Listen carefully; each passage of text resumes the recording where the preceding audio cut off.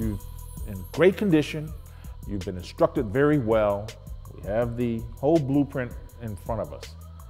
Now go out and do what you do and have a little fun. You fight every minute, every second of that round, if it's the last minute, last second of the round. And do it with honor and do it with dignity.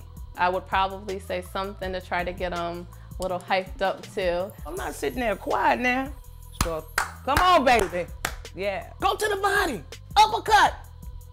Yeah, I want my baby to win.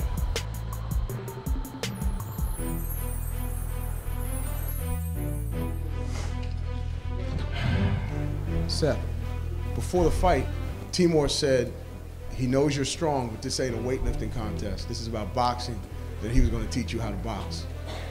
I'm not a weightlifter, I'm a boxer. You know what I mean?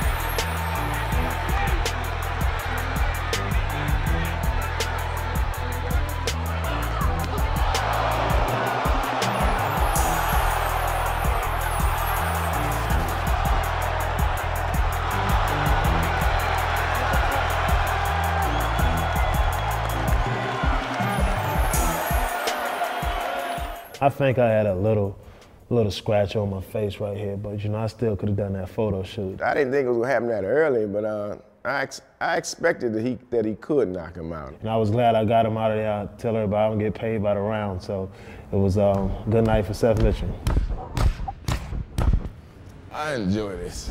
You enjoy this? Yeah. You see how he beat me up yesterday, right? Look at that.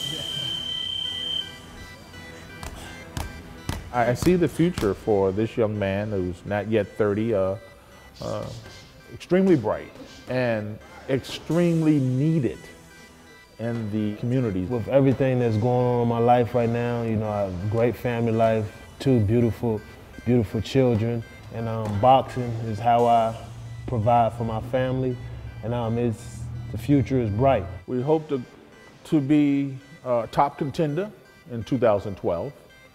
Possibly one of the belts in 2012. And I'm not looking too far ahead. I'm looking at who's my next opponent going to be. And I'm just going to continue to get better and continue to knock them down as they put them in front of me. So the journey continues.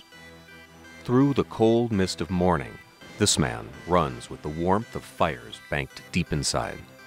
It's the blaze of the dream fueled by victory.